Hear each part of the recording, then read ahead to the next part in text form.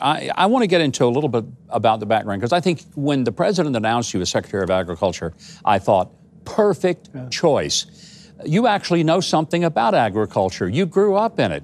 Well, my mom and dad bought a place in Bon Air, Georgia, 1938. They'd just recently married. My dad was a lifelong farmer. The blessings of meaningful, purposeful work, I don't think you could replace it from growing up on a farm. You mentioned feeding the calves, even at the ages of 6 or 7, bottle feeding calves, to beginning plowing fields at 8 or 9 or 10, and then pitching hay. I remember pitching those square bales of hay and leaving the hay field going directly to our Little League game. So it was a great way to grow up.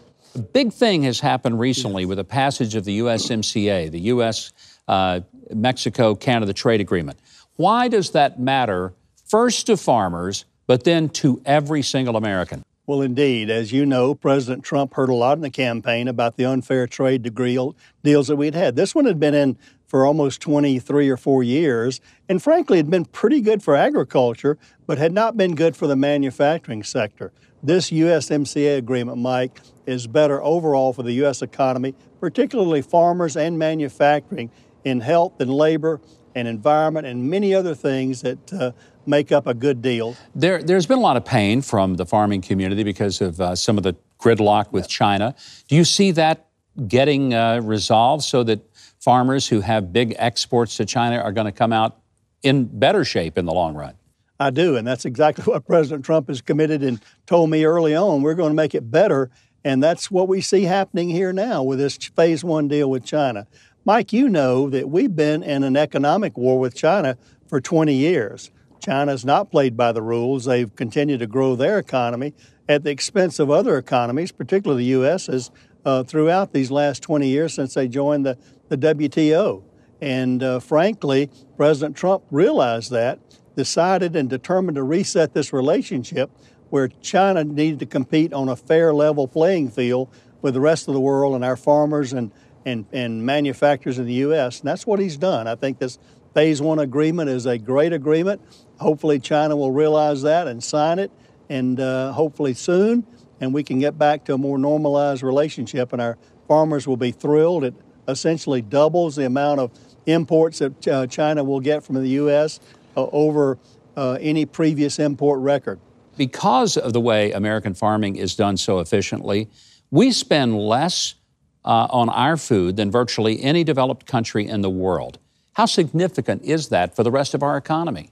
Every family in America pays less for their food on an annual basis than any other developed country in the world, and it may be billions, potentially $1 trillion deal. That means more disposable income in our families' pockets because of the productivity and the efficiency of the American farmer.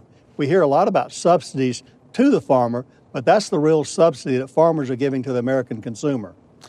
And I hope more Americans will understand and appreciate that. Want to bring up the SNAP program. It's been under fire recently because I think some very common sense approaches that you've taken at the USDA to say that, look, we want to help people have food on their table and you know, make sure that poor people have access to good food. But if a person's able-bodied, they ought to be able to put something in, put some skin in the game to be able to get the benefits.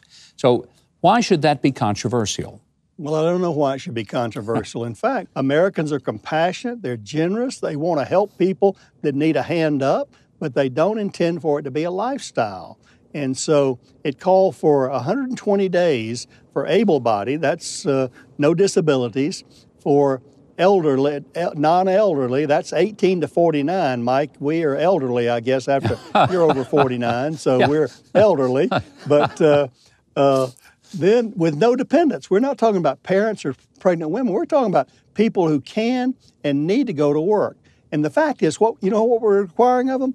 20 hours per week of work, or 20 hours to be in training in order to get the skills for a job, or even they can volunteer. We think that's a pretty small price of skin in the game for someone to receive the generous and compassionate benefits from the Americans. I couldn't agree more. I don't think anybody that's out there working 40, 60, 80 hours a week will say, what, 20 hours a week? I'll trade places. Be happy to do it.